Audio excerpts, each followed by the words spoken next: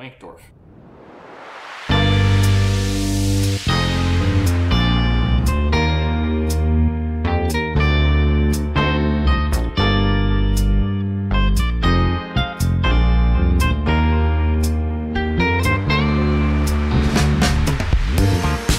Hello everybody, welcome back to the Tackling Basketball Podcast. My name is Evan. I'm Jonathan. And I'm Michael.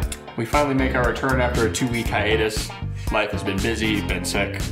Stuff going on, you know? It happens. We have lives outside of this, though that might come as a shock to some. But here we are. Yeah, with how much time we dedicate to excellence in our podcasting, I know. and how many likes and views we get because of it. I have never once allowed a single typo to go out on these slides. Never. Never.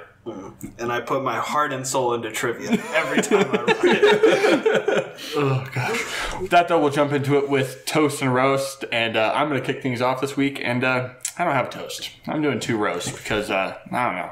I'm just feeling spiteful this week, I guess. First roast, though, we're going to start out by roasting anyone who's been hating on Caitlin Clark. Essentially, Why? She sucks. For this one, what I had in mind is there's essentially 2 groups of people that have been hating on Caitlin Clark, at least that people have actually seen. One is what everybody know of. It's the male population group that just kind of hates women's sports and hates the fact that there's a female athlete who is tremendous and getting attention. To those people, go back to living alone in your mother's basement. No one cares about you, including your mother. So we'll move on to the next group, which is more what I want to roast, which is the WNBA players who have been, for whatever reason, like talking crap about Caitlin Clark. And I really don't understand it. One, sorry, you can't talk crap about her basketball ability. She is phenomenal. It is insane. If there was a LeBron-esque talent going into the WNBA, it's Caitlin Clark. Yeah. She's nuts. But for the WNBA players, who I won't name because whatever, but to be coming after her, it just looks stupid too. Like, you have a couple of legends who during the broadcast and then post-game and everything were talking crap about her. It's like, in my mind, it's if LeBron was talking crap about Wemby before the draft last year. It just looks dumb, and if LeBron was doing that, you'd think, oh, this guy's scared of this player or he's jealous or something. Mm-hmm. You wouldn't want a legend of the game to be doing that. So for it to be done in the NBA just looks stupid, especially when you're wanting the game to grow. I don't understand the mindset of trying to come after somebody who is going to help the game that you love and you're a part of grow even more.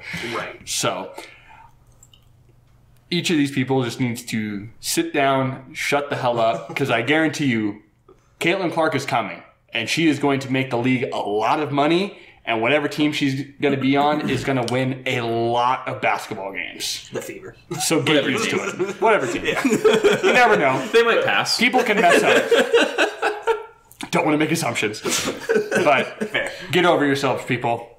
Caitlin's amazing, and she's the next generation of talent in the WNBA. For sure. Yeah. And going into that and moving on, I'm toasting the future of women's basketball, because not only entering the WNBA is Caitlin Clark, along with Angel Reese, Cameron Brink, like really incredible players. You also have the highest viewed NCAA tournament in forever for women's, and this finals game against South Carolina and Iowa got more viewership than the last 4 men's final tournament. We're recording this the day of men's tournament, so don't have the numbers for that yet. But, like, not only do you have all of that, but you still have ridiculous talent staying in college as well to keep that afloat. You still have Paige Beckers. You still have Juju Watkins. Audie Crooks for Iowa State looked ridiculous in her 1 game in the tournament, dropping, or 2 games in the tournament, dropping like 40 in her first game. Like, there's still so much talent in college and an immense amount of new talent going into the WNBA. Like, both of them are going to stay, or like WNBA is going to grow. College should stay, like probably drop a little bit because you're losing Caitlin Clark, but still way more than it ever has been. Like, this is a great, mainly because Paige Beckers is staying, is what makes it so good for both like sides. Yeah. Like you're keeping so much absurd talent in both of those categories that it's going to be so much fun to watch both of those leagues. Yep, it's a really exciting time. I am looking to propose a new thing for our current Dynasty Basketball League, which is a twin league for the WNBA with a shared pool, basically. If you win both in the same year, then that pool pays out. Otherwise, it accrues.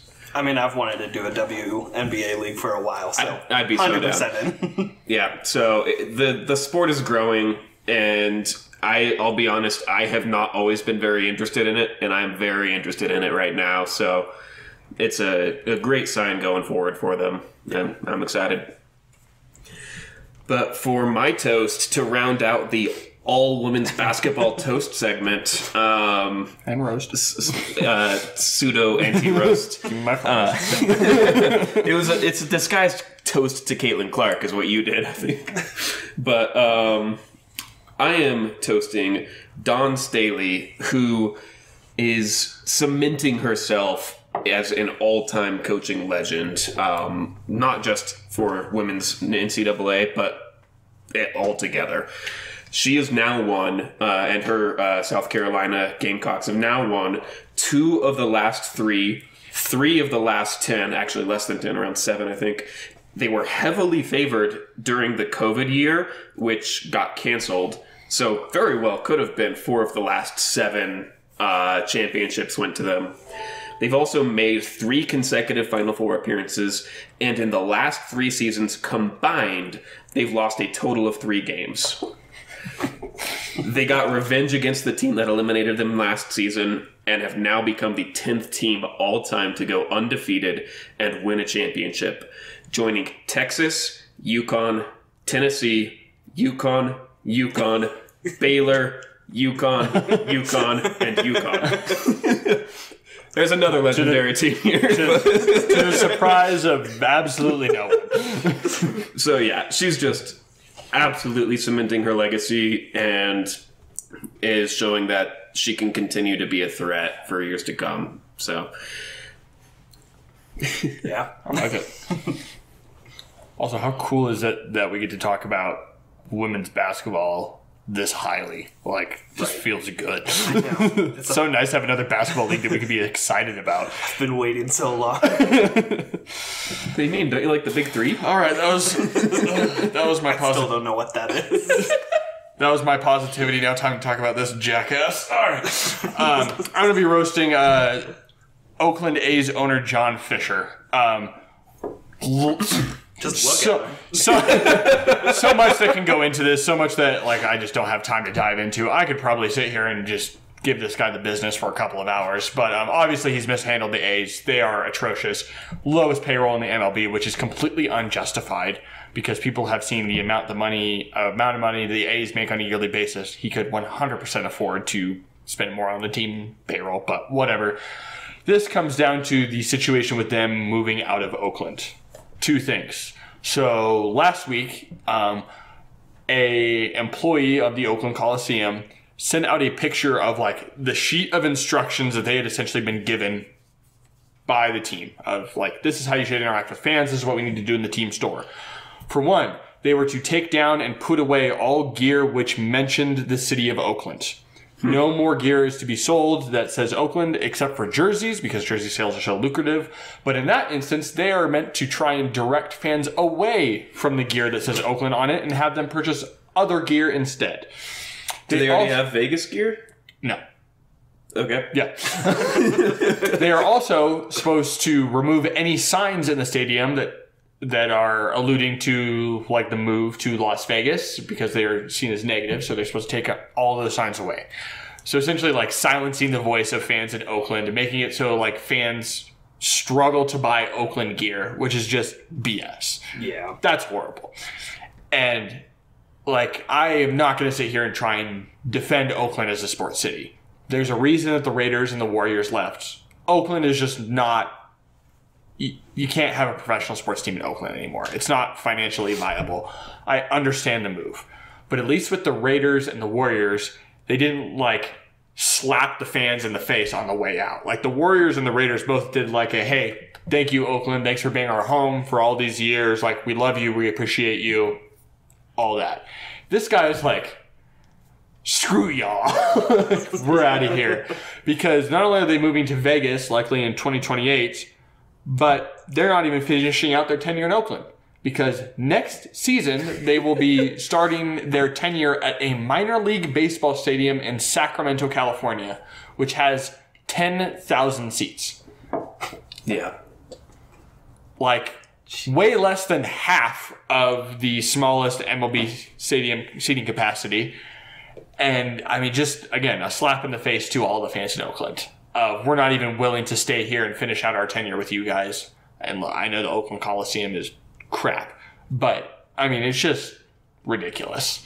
So, and especially if they're going to Sacramento, there's going to be no justification for them to spend more money. So the A's are essentially going to be crap for the next 5 years, which is just sad and depressing that there's an MLB team that you can essentially just bank that will be horrible for that long a time. So, unfortunately, the MLB ownership group won't act to remove him because they will, like, if I were them, I would wait to see as to how effective the A's are once they're in Vegas with all that money-making opportunity, because ticket sales there will get split between all the teams in the league. So they're not going to want to get rid of this guy until he's in Vegas. But if he doesn't succeed in Vegas, maybe they'll finally say, all right, Fisher, get the fuck out of here. So unfortunately, the A's are stuck with this bald piece of crap-looking MFer who unfortunately owns a professional baseball team. I was really hoping you would just stop at bald and trail off. This bald. Moving on. No, I was just trying to figure out, I was like, what can I call this guy without swearing horribly? So, screw John Fisher. Horrible, horrible owner. I think now that Schneider's gone from the Commanders, I think easily the worst owner in American professional sports, in my opinion. Yeah, maybe. Yeah. So, all right, Michael, what do you? All right. I'm going to be roasting the NBA Eastern Conference.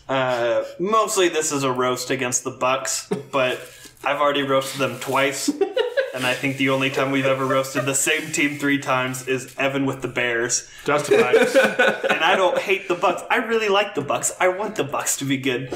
But currently, they are on a 4-game losing streak going into the playoffs. And those 4 losses are against the Knicks, who don't have Julius Randle. Still a decent team. The Raptors, who suck. The Grizzlies, who suck.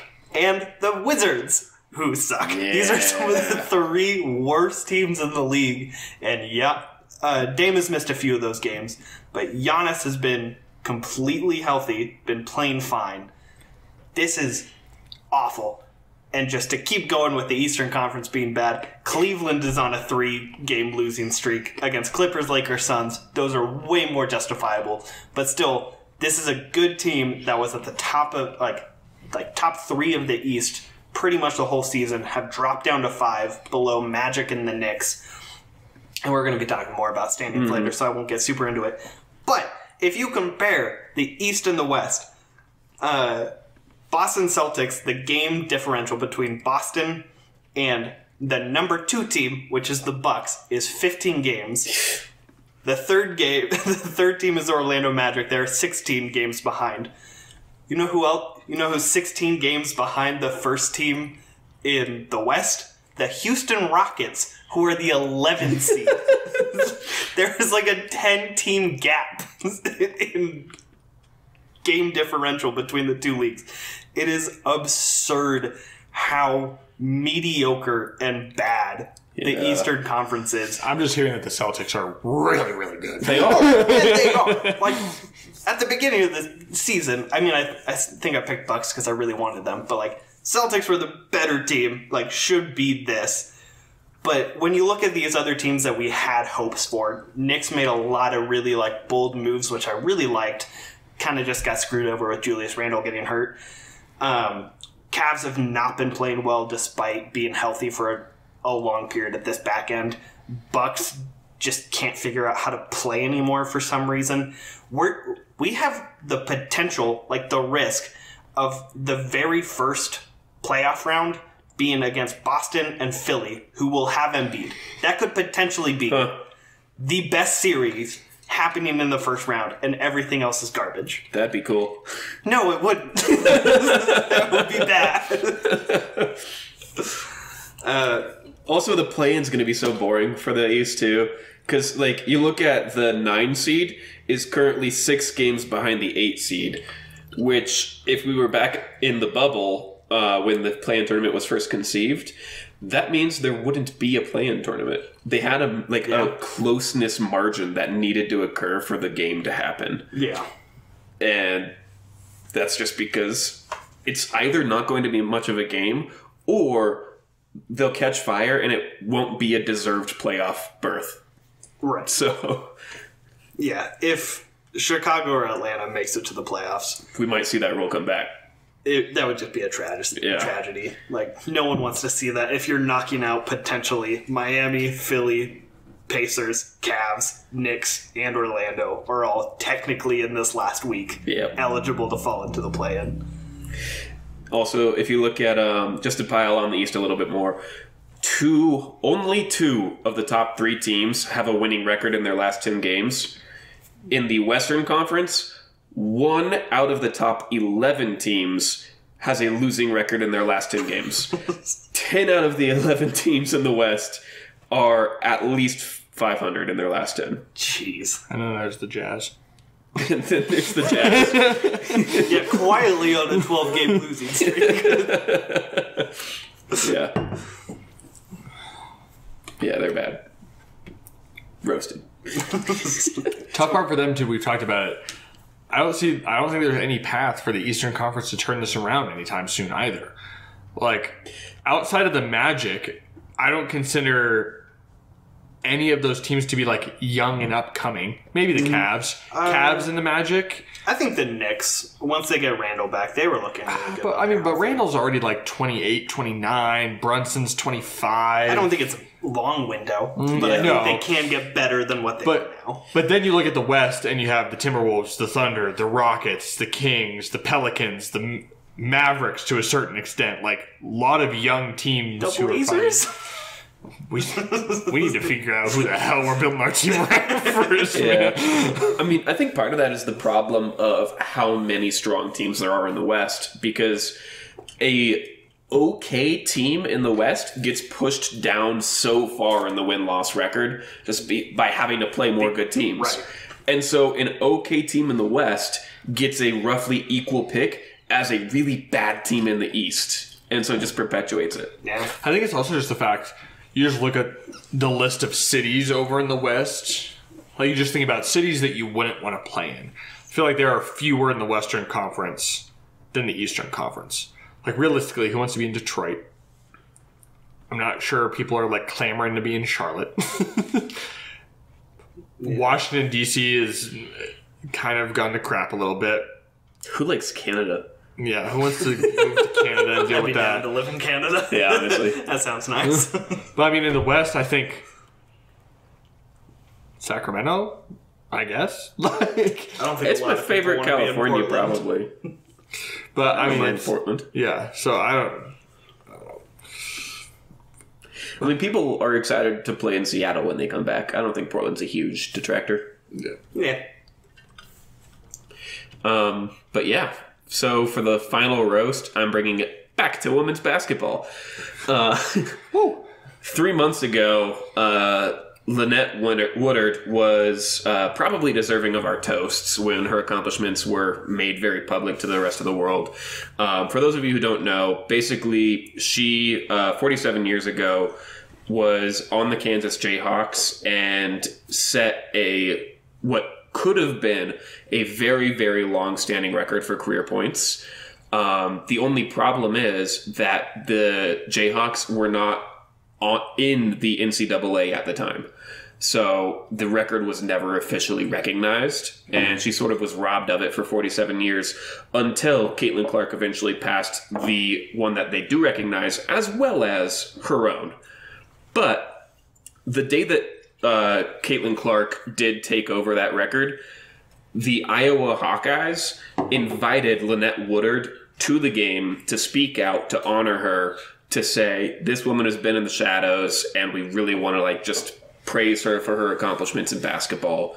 And a few months later, right before the game, the big game, since I don't think we're allowed to say, I don't know, it's not the Super Bowl.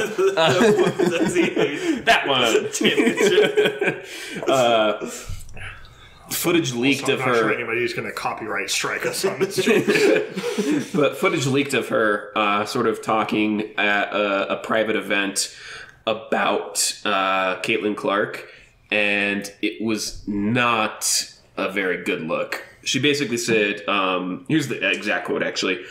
"I am the hidden figure, but no longer now. My record was hidden from everyone for 43 years.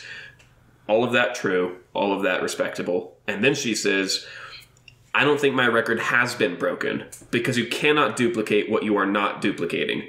So unless you come out with a men's basketball and a 2-point shot," meaning there's no 3-point line, "you know, just addressing the elephant in the room."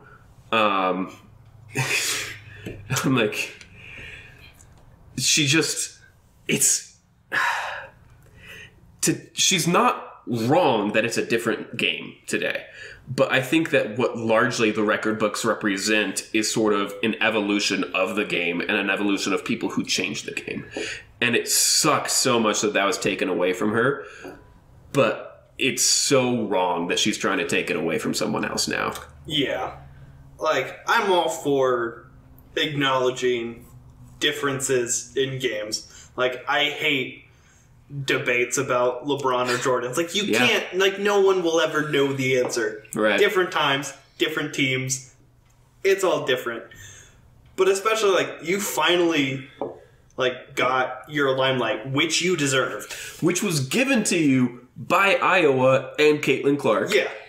And now you're like, also, screw that. Yeah. It's not a great look. Yeah, it's a pretty pretty dumb comment. I mean, it's especially it just looks petty too when you're still the second leading scorer in women's basketball history for the NCAA. Like, the other argument, I mean, sure, Caitlin Clark has a 3-point line now, but offense has also evolved a ton since that time too. Right. I mean, it'd be like if Kareem Abdul-Jabbar came out and bitched about the fact that LeBron passed him. It's like, people just score more now. Like, I don't know what you want. And Kareem's record is still incredible. Yeah, and still will stand forever. But it's been beaten now. Yeah, the game is evolving, and so do the records. Yeah, so it happens. Yeah, that's yikes.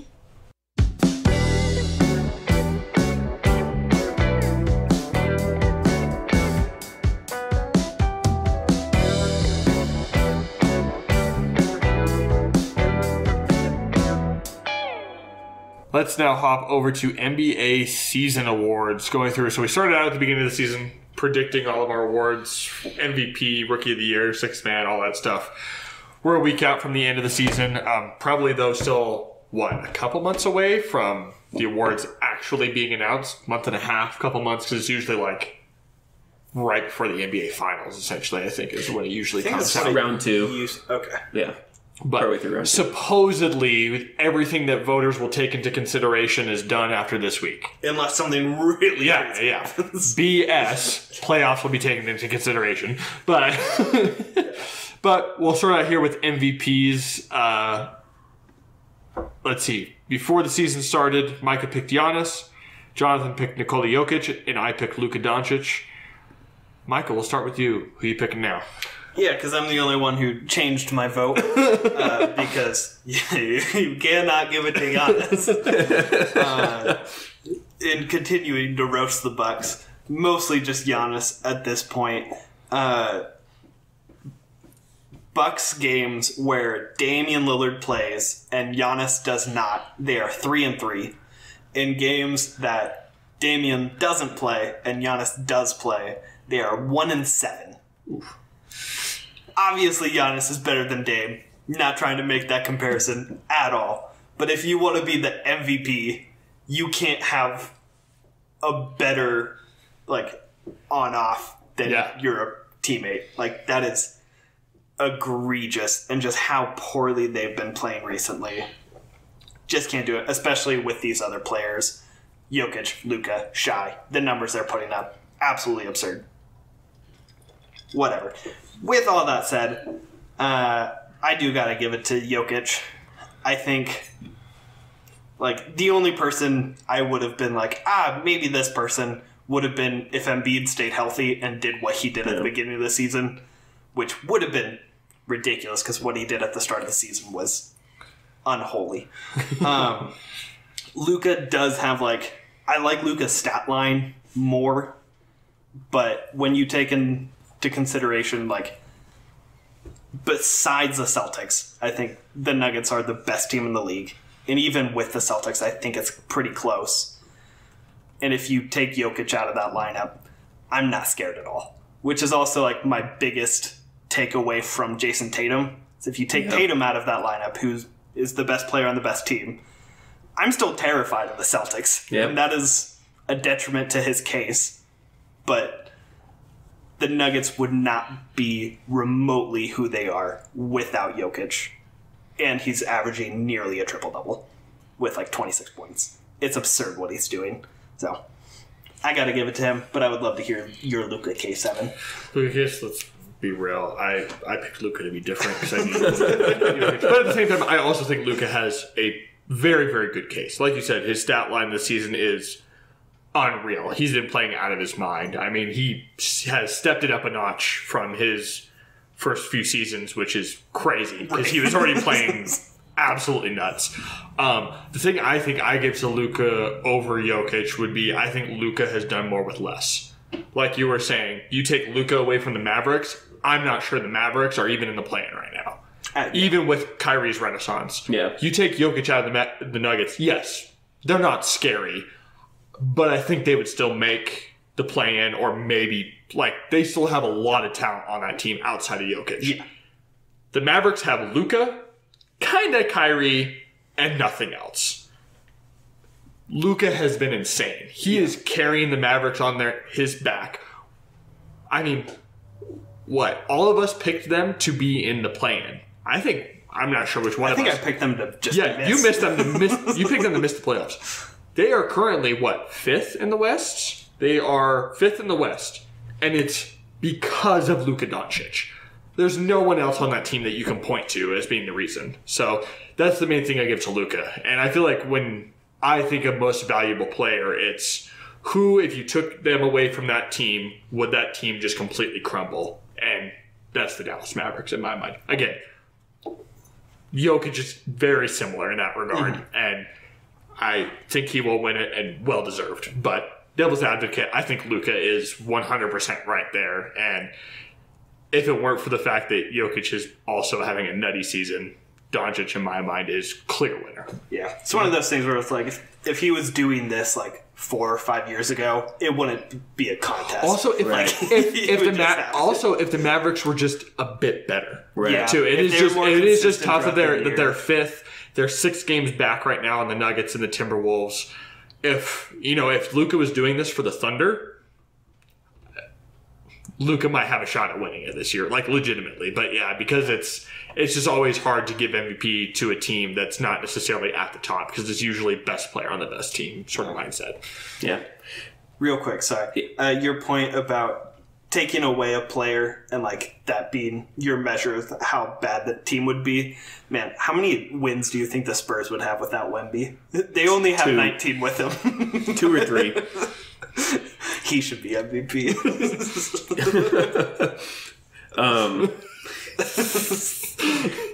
The Talking Basketball recently put out a bit of a smear campaign. Talking Basketball, not us. They are the way better podcast whose search bar typos. Their search bar typos are responsible for 90% of our viewership.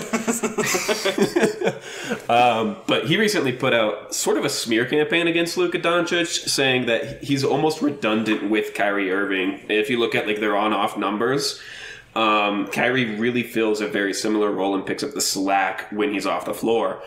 but I kind of disagree. I think that they are only redundant until they aren't, if you know what I mean. Like, if either of them wasn't with the team, you would feel their absence because they pick up the slack for each other when the other's not on the court. Yeah.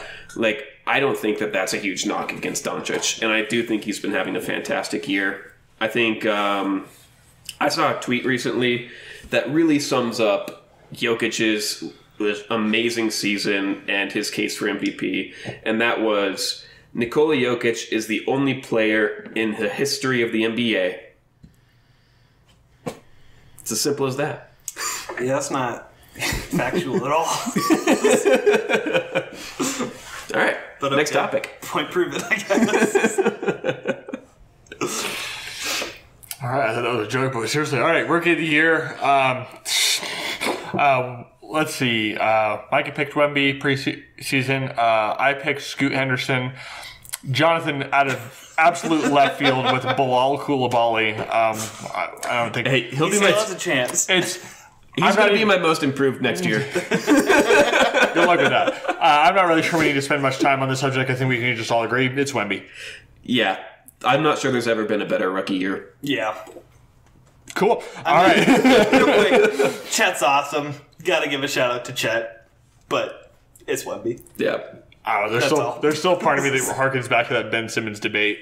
Just because you got hurt, I'm not sure that means that you should still be deemed a rookie. I totally agree. But he's still great. Yeah, no, Chet's great. This is the first season he's played, and he's done fantastic. Yeah. But unfortunately, Wemby. All right. Now to Defensive Player of the Year. Let's see. Preseason, Micah had picked Giannis again. Jonathan had picked Walker Kessler, and I had picked Evan Mobley.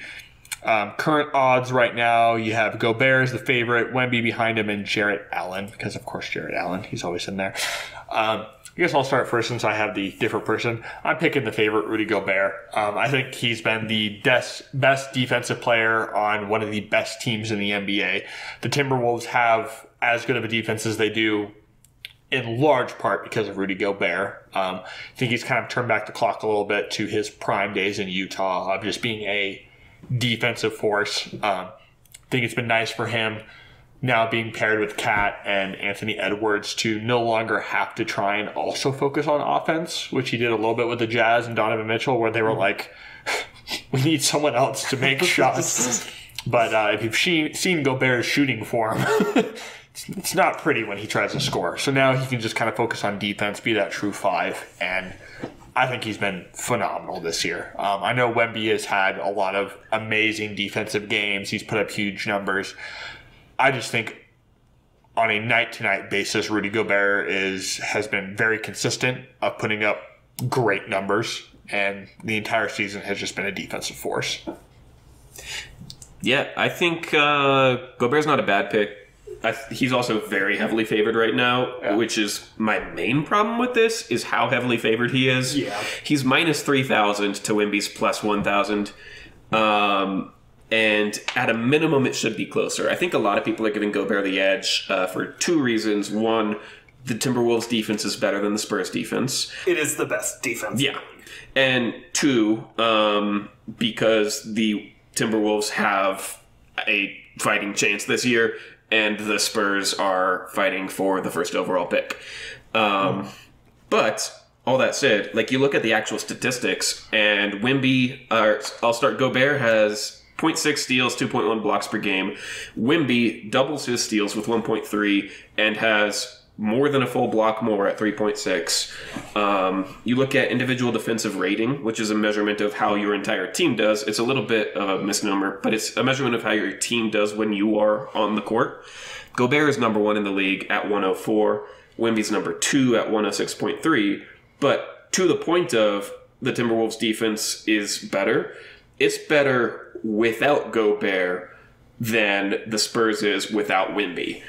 The Timberwolves have the best in the league defensive rating at 108.4, which is only a 4.4 points per 100 possession drop from Gobert, whereas Wemby is on the 9th worst defense, 116.2, a full 10 points per 100 possessions worse when he is worse overall than when he's on the court. That's not even the on-off, which I didn't actually do the math for because that's hard. Yeah, the numbers I saw were like the difference between Gobert on and off the court is 3 points per 100 possessions, and Wemby's is 6 points swing. Yeah, which is, I'm surprised it's only 6. It looks like it should be more than that. But either way, I also think the big like non-statistical argument for me is I think that Wemby affects offensive players' mentality more than Gobert does. Mm-hmm. Like, you get a lot of people, especially at the top end talent, still trying to back Gobert down, still trying to challenge him at the rim. Whereas Wemby has just shocked people with his length. Early in the season, no one adjusted, and he was like racking up blocks. And then they started not shooting at all when he was within like 8 feet of him. Yeah. Because he's just that intimidating of a presence, that quick to close on shots, and has that much verticality to make it happen. So if you look at who has actually changed the offensive, like their opposing offense more, I think it's Wemby. Yeah, I fully agree. I also picked Wemby for all of the reasons that Jonathan very, very well put togetherly said. Love it. All right, now on to Coach of the Year. The one topic, boys, that we all picked Mark Daigneault at the beginning of the season, and more than likely Mark Daigneault's going to take it. The Thunder have looked absolutely amazing. The guy deserves it. I feel like my second pick would probably be, what's his name? The Orlando Magic's head coach. Jamal Mosley. Purely just because I think in both situations, teams that no one expected to be in the positions that they are, and that can largely be attributed to how the coach has performed, the strategy that he's put together, how he's helped players develop, and Mark has been, I think, probably the best at doing it. So, yeah, I agree. I mean, we all picked Mark, but again, like I wanted to shout out Chet, I do want to shout out Chris Finch, who's the head coach of the Timberwolves, who I think are tied with Denver for best record in the West, and has put together an incredible team around a combination that no one really thought would work that well with Cat and Gobert together. Yeah. Like, making that work is very impressive. Yeah. Like, obviously, having Anthony Edwards is an incredible boost to your team. Oh, yeah. But I mean, like, while no one, I think, thought that Gobert and Cat could work together that well and be the number one team in the West, OKC's one game behind, and they are so young. Yeah. Like, it is absurd. So scary. that they are this good. They have so many draft picks. And that's because they have an incredible coach, partly. So, yeah, I think Mark deserves it. Thunder going to be good for so long. It's so terrifying. North Best Division. Top 3 spots in the West right now. Sir. Yeah. All right. Over to sixth man. Again, we all picked the same guy at the beginning of the season. Mike and I picked Derek White. Micah picked ugly-ass Derek White. His official name. And Jonathan picked Chris Paul. Derek White, to be fair, has been great this season for Boston. Has been fantastic. If he just hasn't been the sixth man. Yeah. If he actually came off the bench, I would stick with him. Yeah. Instead, all of us are picking Malik Monk, who has had a phenomenal season for Sacramento, has been looking outstanding. I think he just got hurt recently, though, unfortunately for them. Huge loss for the Kings. Sucks for the Kings, but yeah. Way to go, Malik. Yeah. Six man's always kind of a boring award anyway. It's like, who's the best player is not good enough to start? All right, and then most improved player, most improved player, we talked about this at the beginning of the season. It's such a weird award to pick because I feel like year to year, the definition of who fits into this category changes. Some years it's like, a guy who was like already good became even better gets into it, and then some years it's someone you've never heard of before in your life is suddenly good, and now we picked him. Preseason, Jonathan had picked Evan Mobley, honestly. Had a solid year. Paolo Banchero, who has stepped it up, but let's be real, no one really thinks of it as a star who's becoming a better star. And Micah picked Ben Simmons. Did I? Yeah. Next year's his year. But instead, we are now all picking Tyrese Maxey because, duh. Yeah. Current odds, Maxey at minus 1,600, Kobe White at plus 700, and Jalen Williams at plus 10,000. Again, Kobe White and Jalen Williams definitely deserving, but yeah, Tyrese Maxey has been ridiculous. So Jalen Ramsey is like the definition of the guy who's like you'd never heard of until this year, and you're like, oh my god, what is this guy doing? I think even like Kobe White, realistically, people had only heard of Kobe White kind of just for who he is as a meme. It was never really because like, oh, Kobe White was fantastic in college. No, he was just kind of a goofy guy that people had heard of before. But now he's like the one bright spot the Chicago Bulls have as a franchise. Sad. Yeah, because like, they're pretty old. Yeah, and Levine is likely They're not going to get a good pick this year. Yeah. If they can trade Levine, his contract is so His contract is horrible.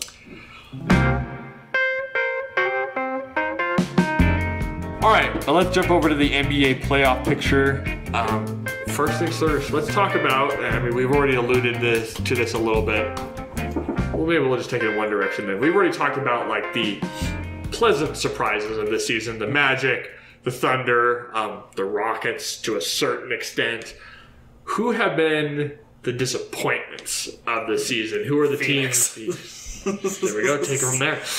I mean, like, we were at least I was giving them tons of credit at the beginning of the season. Like, they're battling injuries. They just haven't, like, been together. They've been healthy enough.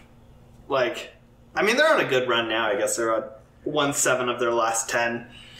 But they can pull together really good games, but they're not consistent at all. And I don't have very much faith in them to put together an entire series against some of these teams in the West, especially the Nuggets. But at the same time, like, it's hard for me to count out any team that has Kevin Durant in a series. But, like, I thought they were going to be, like, fighting for the best in the West. And to be at heavy risk of being in the play-in tournament is a massive disappointment for a team that has Beal, Booker, and Durant. Yeah, for sure. Yeah, I mean, and not to act like I told you so, but like I feel like the Suns just kind of hit the problem that I thought they would hit. I don't feel like Booker and Beal have really gelled the way that a lot of people were hoping they would, because they are meant to play the same position. They essentially have the exact same role. Booker's just like a better version of Bradley Beal, more or less. Neither of them really play any defense. So, I don't know. It's one of those things like, if you just glance at the roster and that list of names, you're like, oh, they could be really good. But then, when you dive into it and you watch their games this season, it's like, oh, that's kind of a mess. And I'm not sure the general manager and the head coach for the Suns thought beyond like, oh, how cool it'd be to have Devin Booker, Kevin Durant, and Bradley Beal on the same team. Yeah. I'm not sure there was a ton of thought put into how are these guys actually going to play together. Because again, going back to the fact that I don't really understand the thought behind Bradley Beal is an upgrade over Chris Paul in this scenario. I feel like if you put Chris Paul in this scenario with his passing ability and what he provides, him with Booker and KD, I feel like make more sense than Beal. But if he can stay healthy. But then again, I mean, Beal hasn't been great. The Suns had a better record last year. Yeah. With Chris Paul. I mean, even without Kevin Durant, Booker and Chris Paul made it to the finals. Yeah. So. Yeah, I think what's been weirdest about the Suns to me is that like everyone sort of expected their bench to be a huge problem, but we also expected their starters to kick ass. Yeah. And they haven't been doing poorly. They haven't got a lot of time together, but they are only the 10th best five-man lineup in the league for like net rating, which is a little bit surprising, a little disappointing. And wait, is that even correct? I mean, they're also right now. They're literally the only reason that they're in the playoffs at the moment is because what? They have tiebreaker over the Pelicans. Yeah. Yep. So like the Suns, we could see the Suns slip into the play-in. Oh, yeah. This week, which is crazy. I think everyone has 3 or 4 games left. Yeah. And there is, I mean, it's a tie between 6 and 7. Between 5 and 10 is 3 games. The Suns and the Pelicans both have 4 left. Let's see, who do they play? The Suns play Clippers, Kings, Timberwolves. And the Pelicans play Blazers, Kings, Warriors, Lakers. If I had to put money on one of those teams to win more games, I would bet on the Pelicans. Brandon Ingram is out at least the next 2 games, which is a big hit to them, but they're still. playing the Blazers and the Kings in those next 2 games. Yeah, that's a fair point. Not that I don't love my Blazers, but... Hey, they were close to getting a 3-game win streak before they had to play Boston. They have the 4th worst point differential in the NBA. Yeah. Okay, I did just find it. So for teams that have, or for 5-man lineups that have at least 250 minutes together, they are the 10th in net rating. Jeez. Which is just insane. Like, they should, by all means, be number 1, probably. Maybe behind Boston, maybe behind Denver. But even then, like, this was supposed to be the killer lineup. Yeah. And then they would suffer with their bench minutes and their lineup. The offense was just going to be so potent that it wouldn't matter. But it's not the case. But, how many people thought that about the Brooklyn Nets, though? I mean, to be fair with the Brooklyn Nets, when they did play together, they were ridiculous. Their numbers were not 10th in the league. They were ridiculous, but when I look at the Brooklyn Nets, I feel like that unit of guys makes a whole lot more sense as a unit than what the Suns have. Yeah. Harden, Kyrie, and Durant make much more sense together to me than Booker, Beal, and Durant. Yeah. So, if I had to put those 2 trios up against each other, just eye test, I would pick the Nets one every single time, just by going point guard, shooting guard, small forward, or power forward, versus shooting guard, copy and paste, make a little bit better shooting guard, small forward. Yeah. Other team I was going to say that's kind of surprised me a little bit is the Brooklyn Nets.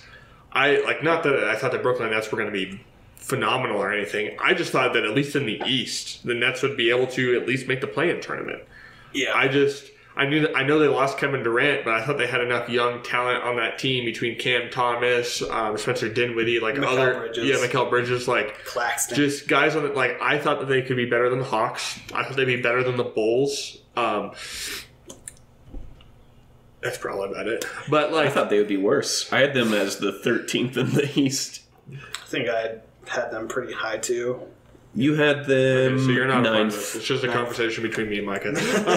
But I don't know. Again, in the Eastern Conference, if they were in the West, this is probably where I'd put them. But in the Eastern Conference, I thought they could make the play-in. Yeah. But here we are. They're at the bottom. Eliminated. Already eliminated at 31 wins. Yeah. Just as many wins as they are games back.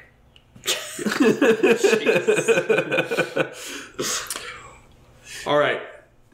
Second question, though, which we already dove into a little bit between the Suns and the Pelicans, but there are already a few teams. The Celtics are locked in as the number 1 seed in the East. Timberwolves and Nuggets are battling it out, but them and the Thunder have already clinched playoff berth. What big changes do you think could happen here before we make it to playoffs? Could happen or will happen? The Suns could drop out, which would be crazy. But what else? Do we see the Pacers managing to slip? Now that Embiid's back, do the Sixers take over the Pacers here in the last few games of the season? Do someone like the Cavs or the Knicks fall out of the playoffs? I don't suspect anything to surprise me in the East. as far as pre-playoffs, and even within the playoffs, I think maybe the only thing that could surprise me is the Celtics not making the championship. In the West,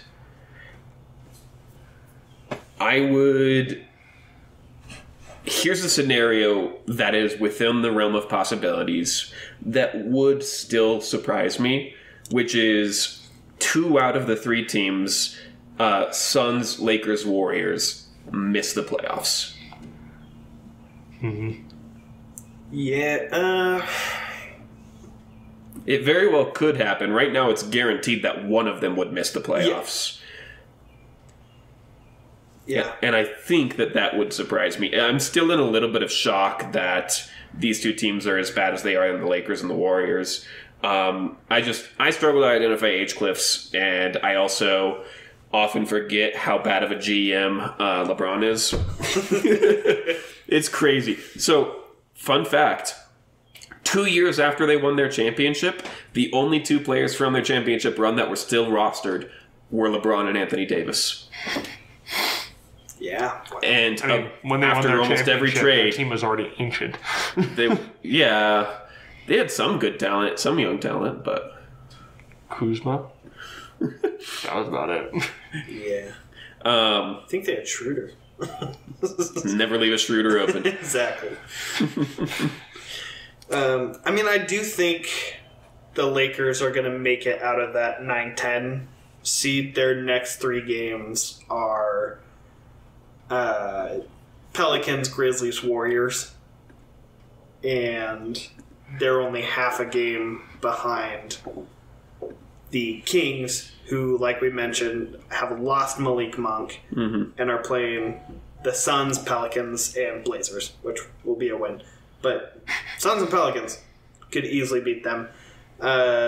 Lakers feel pretty good and kind of hot right now. 8 of their last 10. So I feel like they'll make it out, which would leave probably Sacramento and Golden State fighting for a second chance in the play-in. I could honestly see either team losing that. And then probably Lakers, Phoenix. And then one of them would have to play either the Kings or Warriors. I feel like I would bet both the Kings and the Warriors to miss playoffs if I had to make a pick out of all of those teams in contention. But like you said, these are all good teams that can easily throw together an incredible game. Yeah. We could see any of these teams missing. And I feel like the fan base for every single one of these teams probably counts themselves in. Yeah. There's a lot of reasons to like your chances as any of them. Oh, yeah. But without a doubt. But if I had to pick the 2 that are going to miss, I'd say Kings, Warriors. Yeah. Yeah, I probably agree, especially just with the remaining schedule left. The Warriors still have to play the Lakers, the Blazers, the Pelicans, the Jazz. Probably 2 wins there. Probably losses to the Pelicans and Lakers, I would say. The Suns then, like we said, Clippers, Kings, Timberwolves. Honestly, there is a chance they go 0-4 there. Or maybe 1-3 with a win against the Kings, which would put the Suns down into the play-in, which, again, wild. Yeah. But yeah, the Warriors just haven't been looking as good. I think they would lose to a Lakers team in the second round of the play-in. I think the Suns would come out of the play-in easy, which is a shame. I want the Kings to be back in the playoffs. I want to light the beam again. Yeah. All right, the last question I had here for this was currently, what is your favorite NBA championship matchup? The obvious one being Celtics Nuggets, but do either of you guys have a different perspective on the matter? I know Jonathan doesn't. Micah? I think it's going to be Sixers Nuggets. All right, Micah?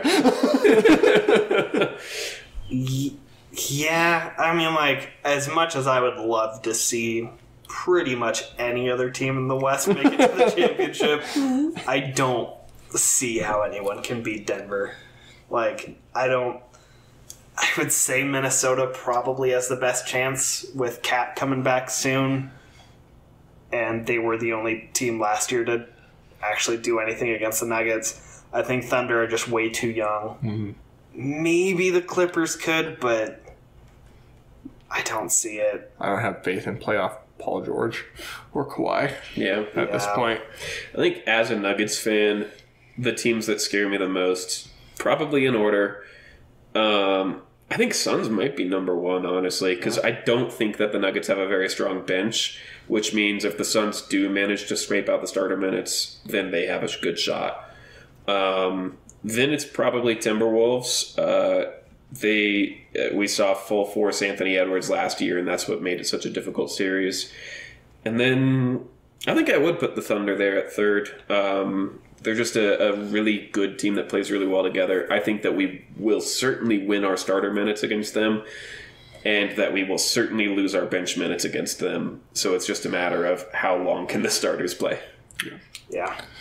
I will say, real quick, when it comes to Eastern Conference play-in tournament, I just really, really hope Philly gets out of the play-in tournament. Yeah. And then it'll be like Miami Pacers, Miami wins the first game.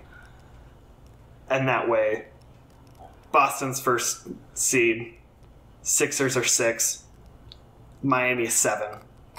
And we won't see any of those as a first-round matchup.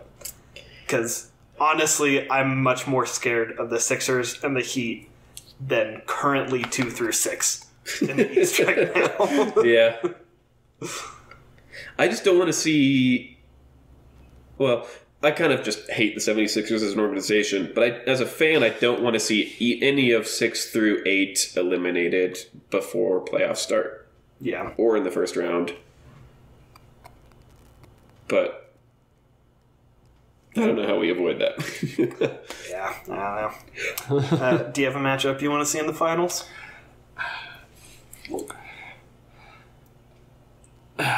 The tough part is, I would love to see the Bucks in the finals, but I just don't see it at this point. I think it's going to be the Celtics. And in the West, I'm kind of of the same thinking. I just think everybody else is too young. Not that they don't have enough talent. I think the Thunder and the Timberwolves 100% have the talent to take down a team like the Nuggets. But it's just when you're a young team like that, you just don't have the experience. You don't kind of have the grit and grind quite yet of being able to play a 7-game series and come out on top. So I think it would be a ton of fun to see a team like the Timberwolves or the Thunder in the finals. Mm-hmm. In the East, I don't know. I think the Celtics probably would be the most fun team. I guess the Magic would be interesting, but there's no way in hell the Magic are making the NBA Finals. So, although I will say the Celtics are a little boring to watch because they just play fundamentally sound, good basketball without really any razzle-dazzle besides Jason Tatum. So your fun is going to come from a Western Conference team more than likely. Yeah. I just don't see many matchups being really exciting in the East. I could see, honestly, anything with Miami, because they I want to see Miami, Orlando battle for Florida, baby. Knicks Cavs could be a good series. Especially with last year. Yeah. The flame out that the Cavs had. That would be a really fun series to watch again. I think Miami is just something else in the playoffs, so they're going to be fun against whoever, especially if they get the 7th seed and play the Bucks in the first round. They've eliminated the Bucks way too early many times recently. So that could be another fun one. Actually, I take it back. There's a lot of fun matchups. I think most of the fun matchups, though, are in the first round. Because I feel I expect the Celtics to cakewalk. Right. Which means that 1 out of 2 games in the second round will be interesting at best, and then the conference finals won't be. Yeah. So, but that means, though, if the Celtics get down a game, how panicked is everybody going to be in Boston if all of a sudden they're down in a series to teams that they should 100% be steamrolling? That could be interesting. If someone manages to get a leg up on them, you might see some Boston fans who'd be like, "What's happening?" Didn't they lose every single game 1 last year or something like that? It was not quite that, but it was close. I don't remember that, but maybe. I didn't pay ton of attention in the playoffs last year because the Blazers were nowhere near it. So Yeah. I don't remember that one. But And then they almost completed an 0-3 comeback against the Heat. yeah. So I don't think that you fear too much until you get to like a win or go home scenario. yeah. At which point, obviously, no matter what team you're a fan of, you are freaking out. But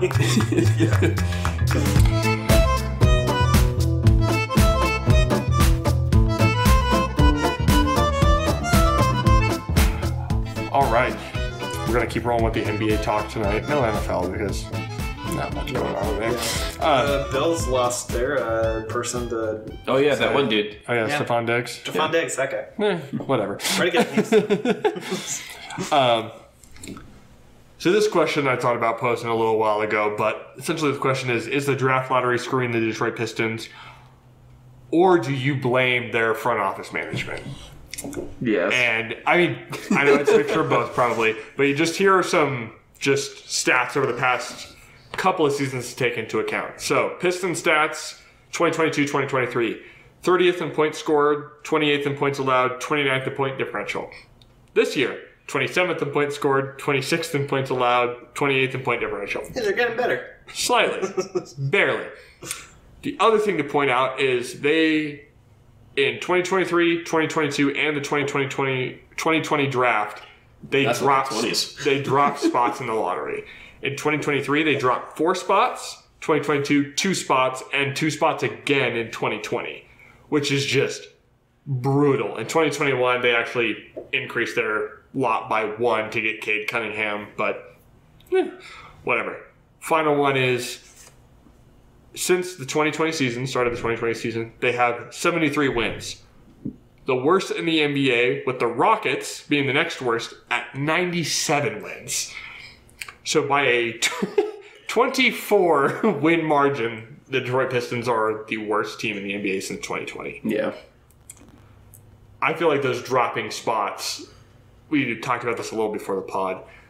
The draft lottery system as it is right now is set up to help prevent tanking because everybody had an issue with the way the Sixers did it and all that sort of stuff. But for a team like Detroit, yeah, the front office sucks too, but they are seriously getting screwed. Like, it sucks for Detroit what has happened over the past 4 years.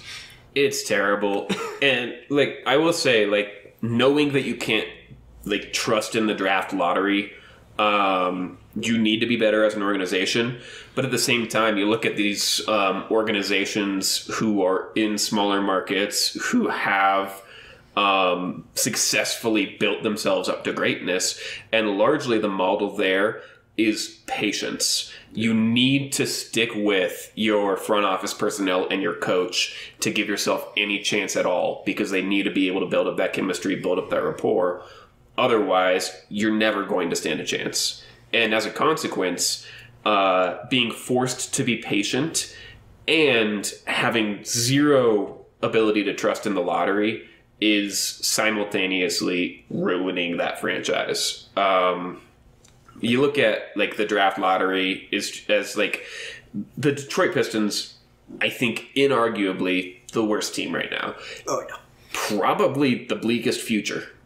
Yep. And they have only a 14% chance at the number 1 overall pick. That is less than 1 out of 7. So, like, a lot of people look at the lottery every year and they're like, whoa, an 8 seed rose up into the top 4. This thing is so rigged. And then you do, like, some basic math and it's like, odds are the 10 seed should have done it.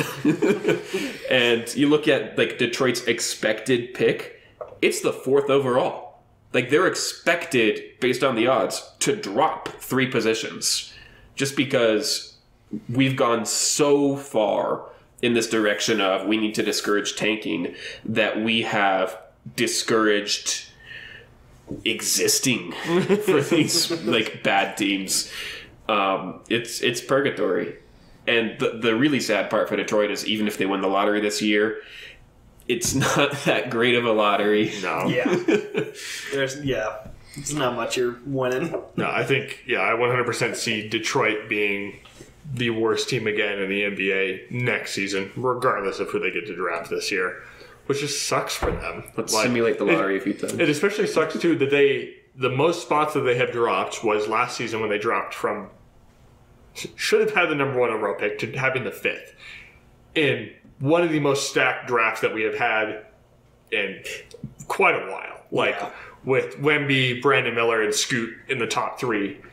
Any of those guys who I think Detroit would have been thrilled to have. Yeah. I know they already have Cade. I think they would still have been happy to take Scoot Henderson. You can move Cade to the 2. That would be fine. Yeah. But no, they drop to 5th and get shafted. And because Cade Cunningham is good. I like Cade. Yeah. I don't think you can build a championship team around him. I think he needs to probably be the second or the third piece. That's it, second. Yeah, on a playoff or championship caliber team. So not only is Detroit in that spot, but they've been in that spot now for 5-6 years. The Spurs were in that spot for 2 years and now have Wemby. Yeah. Yeah. If I'm the Pit, what do you do? Again, the GM of the Pistons, I think, should be fired. He probably should have done better. But at the same time, you sit there and you're like, what the hell do you want me to do? What? I do think it's almost ignorant if you're a Pistons fan to just blame everything on the lottery. There are a lot of other places you have fallen. For sure. Obviously. You've gotten shafted by the lottery. It has really, really hurt you. I also just have a really toxic trait of when franchises are bad for a really long time, just rooting for them to stay bad. I get that. And then I'll switch on a dime as soon as they become an uplifting story. I love the Kings now. I love the Mariners now. I'm this is awesome. But yeah, I want the Pistons to stay really bad. I want the Knicks to crash again. I never want them to win. I feel that way about every big market. Yeah. Well, that's the tough thing with the Pistons. They're not in a big market. I know. Sucks for them. I mean, they have literally everything going against them, and then they're also getting shafted by the lottery. Yeah. Of Adam Silver being like, we're preventing tanking, and the Pistons are like, you think we're tanking? I swear we're trying. 13 wins was as good as we could do. By some estimations, that might have been better than expected. And you give us the 4th pick. So I feel bad for the Pistons. Similar to the Nuggets, though, maybe Detroit just had to sacrifice the Pistons to make the Lions good, whereas the city of Denver sacrificed the Broncos to make the Nuggets good. So at least Detroit has the Lions now. Yeah, they got something going for them. The Tigers, the Pistons, and the Red Wings all suck, but they got the Lions. How many good sports teams could you want? Hey, why don't we make the Lions bad again next year, just for funsies? As a Packers fan, I'd be okay with that. Although it was kind of fun to see the city of Detroit actually have something to root for. Mike is just blank stare of screw Detroit. Yeah. Better be careful. Eminem will come after you. I'm scared of Marshall Mathers. He's quaking in his boots.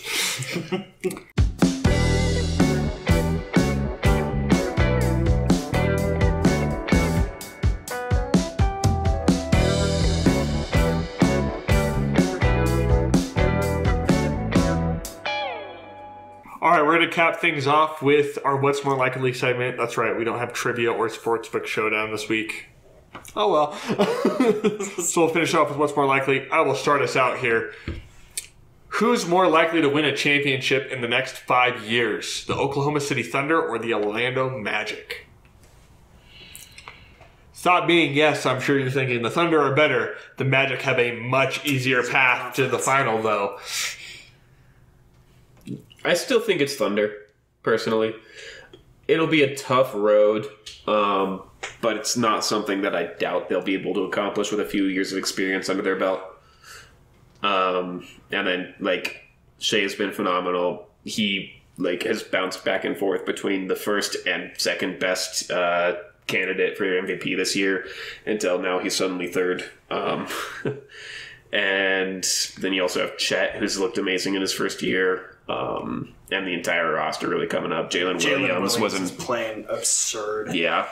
And they have so much draft compensation to give to only get better. They're literally like trading it away just to get rid of it at this point. They're like packaging 2 firsts this year so they can have 1 first next year because it doesn't make sense to pick 5 guys this year.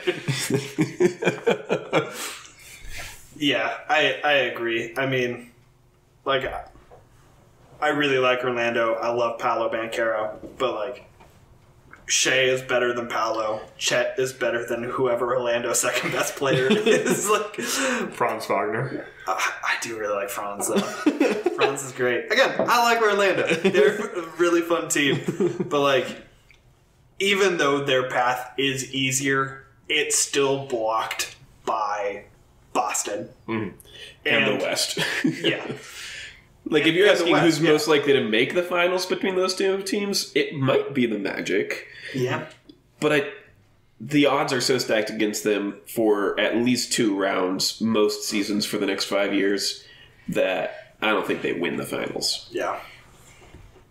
I'd go Thunder. Fair enough. All right. For my first one, I'm going with what's more likely, that Caitlin Clark plays for the WNBA or that she plays for the Big 3. For those of you who don't know, if she goes into the draft for the WNBA, she stands to make $72,000 this year. And if she accepts the contract offer with the Big 3, she'll make $5 million over the next 5 years. Or was it 3 years? Either way, it's an insane margin. Yeah. So, does she chase the bag, or does she boost the WNBA? And rely probably largely on ad revenue for... I think she's going to the WNBA. I think she'll look at it as an opportunity to boost that brand, can view herself as someone who can not save the WNBA, but help push it forward, kind of steward in a new era of WNBA.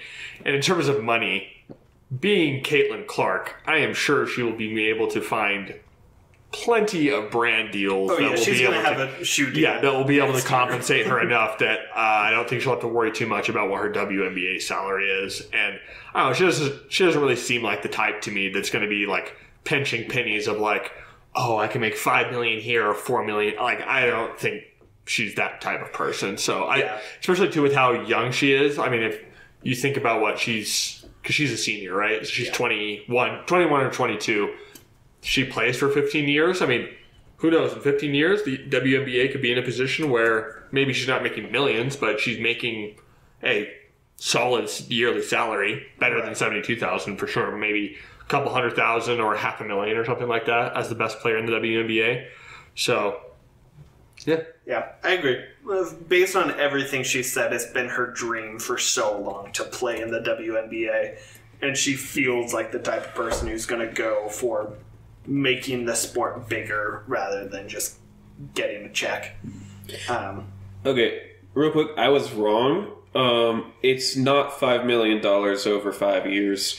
It's $5 million over 8 games. Does that change your answer? No. I mean, I don't think it's pinching pennies when it's $72,000 a year versus. It's not pinching pennies, but the other thing I think you have to take into consideration is that when it comes to brand deals and shoe deals, I think when you look at a company like Nike or Adidas or Under Armour, I think they're going to be more willing to give a brand partnership to somebody who's in the WNBA over the Big 3. Yeah. Because the WNBA is a recognized professional league. Yeah. You have a bigger market there, supposedly. You have better TV deals. Like, the WNBA is a part of ESPN and all that sort of stuff. It's affiliated with the NBA, like literally the NBA. But the Big 3 has Ice Cube.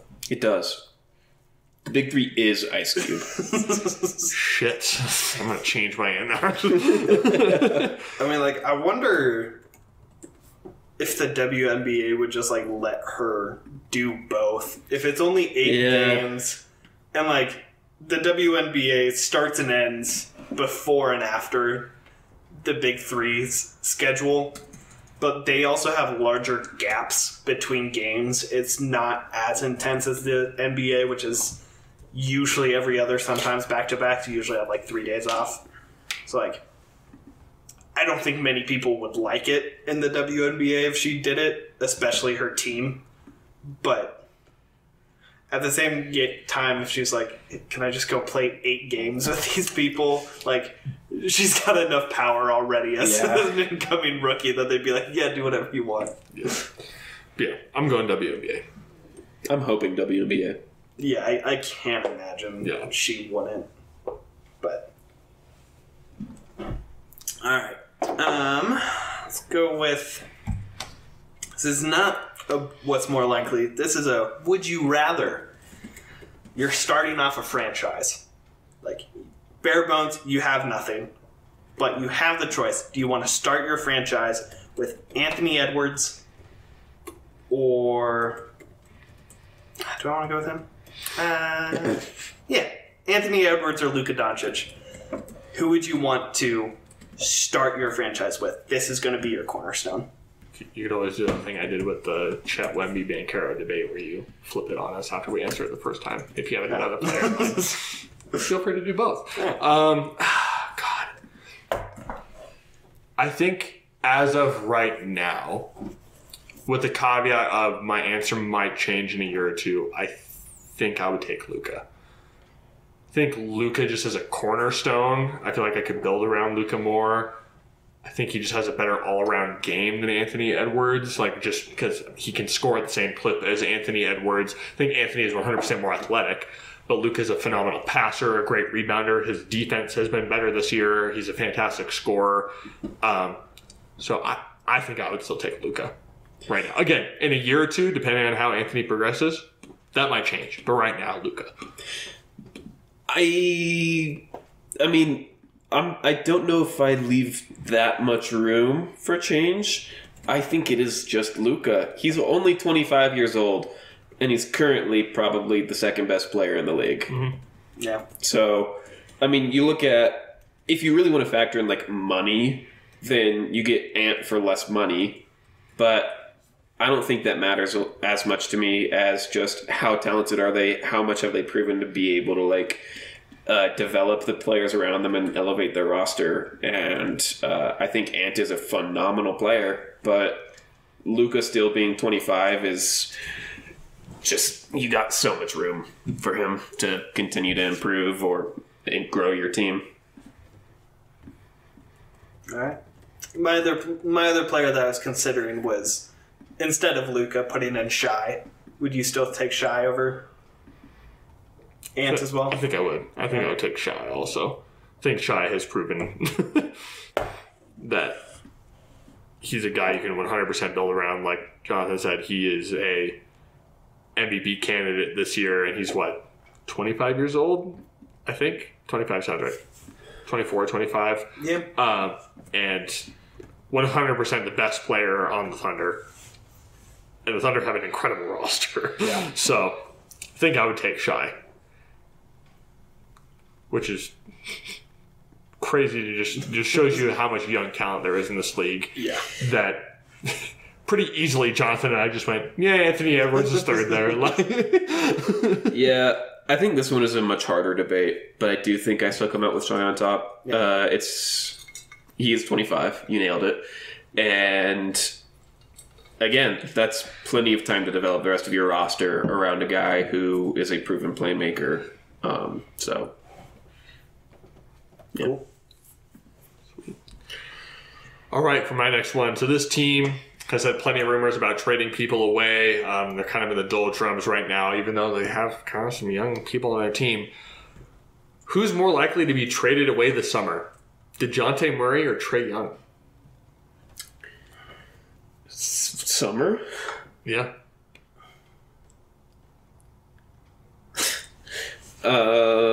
They've both been in the conversation of should the Hawks trade him? Will the Hawks trade him? The Hawks have dangled both of them a little bit.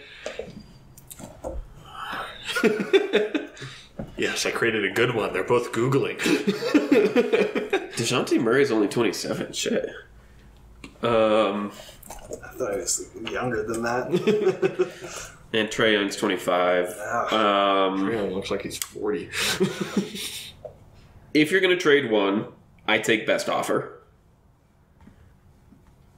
And I think that probably you get the better offer for Young.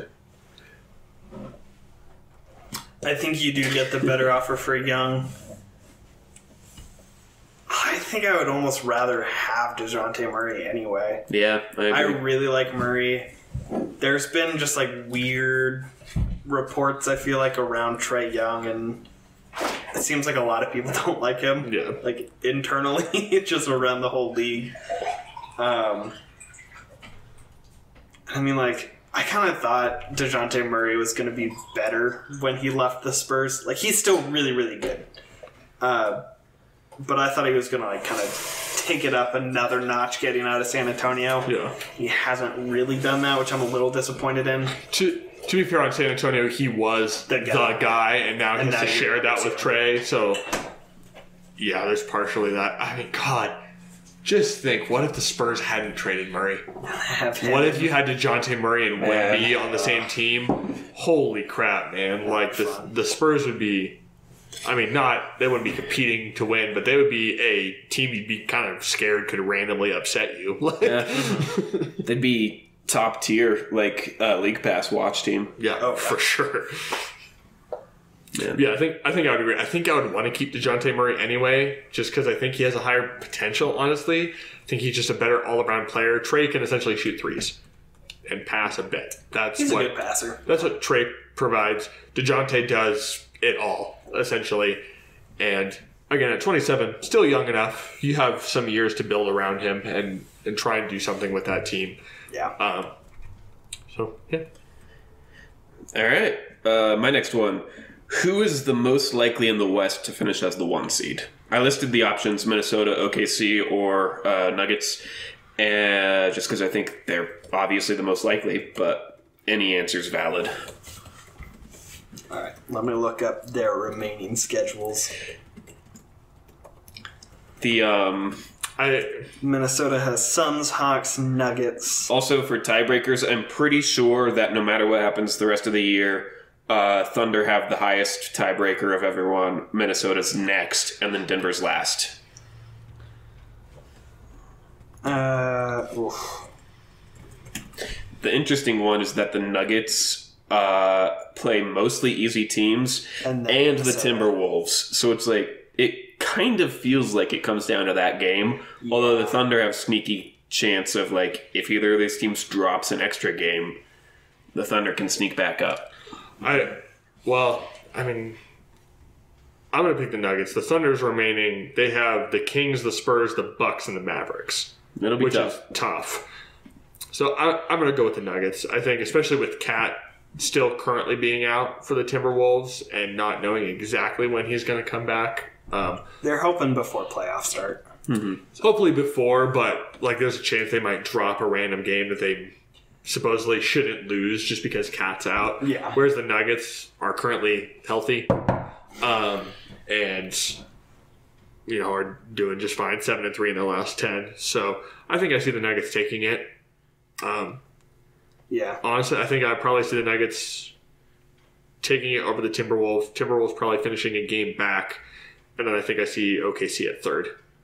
Still, especially with their remaining schedule. Yeah. I could see them losing to the Bucks and the Mavericks and maybe even the Kings, just depending on how hard Sabonis and Fox go to try and get themselves out of the play-in and into the playoff picture. Yeah. I think it also just, which is crazy, only being one game back is still so much right now. And especially when Minnesota and Denver plays each other, like one of those is winning that game. Yeah. So you don't have like a shot at passing both of them like that. They'd have to get really, really lucky with how those games play out. And Nuggets are healthy. Nuggets are rolling. Like Minnesota, to their credit, has played really, really well without Cat. Naz Reid has stepped up a ton. But, I mean, Nuggets, besides the Minnesota game, is an absolute cakewalk. And then it's is it the next game or the very last game of the season that they play each other? think it's second It's to last. second next. No, it's second for the Nuggets. It's third to last for the Nuggets. Second to last for the Timberwolves. Oh, yeah, because they also have the Jazz there. Okay. Yeah, man, I think there's a good shot Towns isn't back by then. So, yeah, I'd say Nuggets. Yeah, and I can see the Nuggets.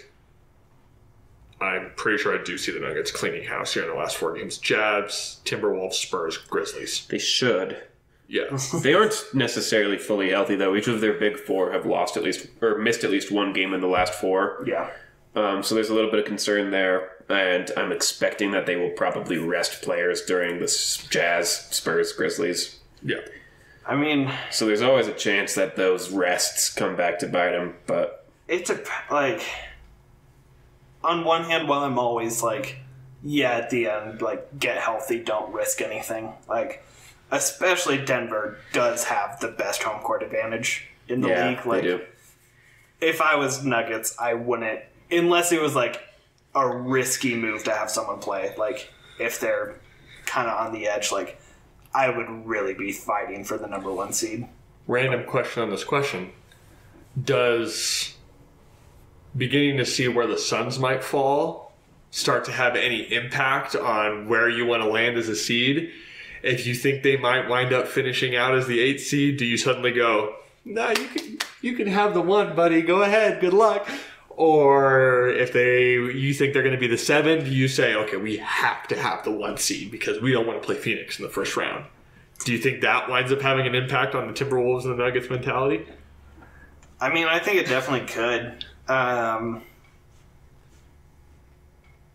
Yeah, I mean, like, that's a real... It would be a tough thing to predict because... Yeah, like, everything's so close. Yeah, but, like, if you suddenly see the Suns start losing, do you go, maybe we don't want to win too many games? Yeah, if you get to the last game and everything else is locked, and you have the power to change that. Because that could be interesting. Yeah. Because, I mean, like you said, Jonathan, not that the Nuggets would try to avoid the Suns, but I don't think the Nuggets want to play the Suns round 1. Yeah. Like, that would be brutal. I've heard multiple people make this pitch, and it's situations like these that make me really like it. Is if you're the number 1 team in the West, you get to pick your opponent out of 5 through 8, and, like, 2nd seed gets to... Like, that'd become fun. You should choose rather than trying to manipulate the standings at the end. But, like... See, that would choose, but, God, talk about, like, whiteboard material. I know. For, like, all right, they think we're the worst team of the 4? Let's go get these effers. Yeah. So it'd be a mixture. Do you want to would you pick the quote-unquote best team? And essentially just, like, openly admit when you pick them, like, oh, we're trying to play the best. Like, we want to play the best on our run. Or would you say, they're the worst, we'll take them, and then give them something to hate you for? I think you still take the worst, but it does light a fire under them. Yeah, for sure. All right. My last question. What's more likely in the next 3 years, Shy Guy or Embiid wins an MVP?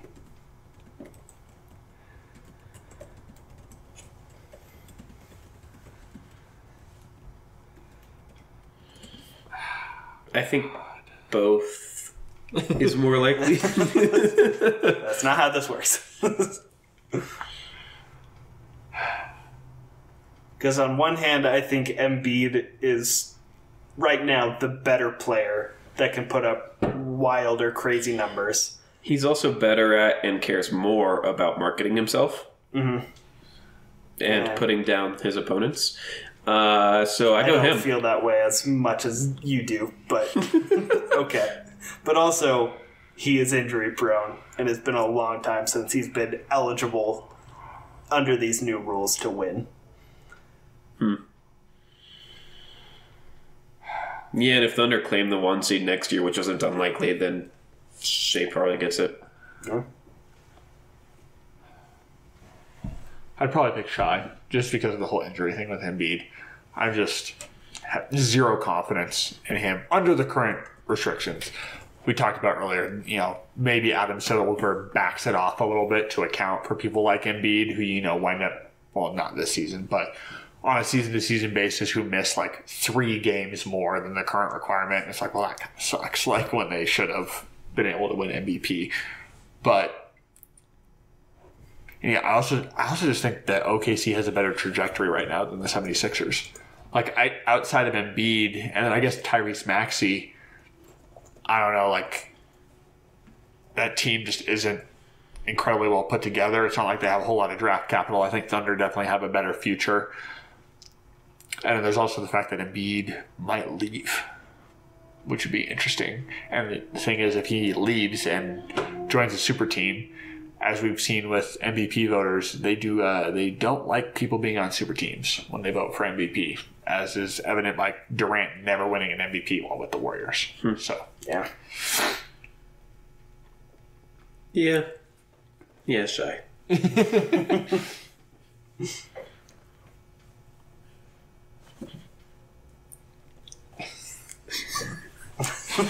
We asked for a symbol when we were done talking, right? Oh, yeah. I said you would know. When it happens, you'd know. I thought we were supposed to say like Terwilliger or something. Tungsten.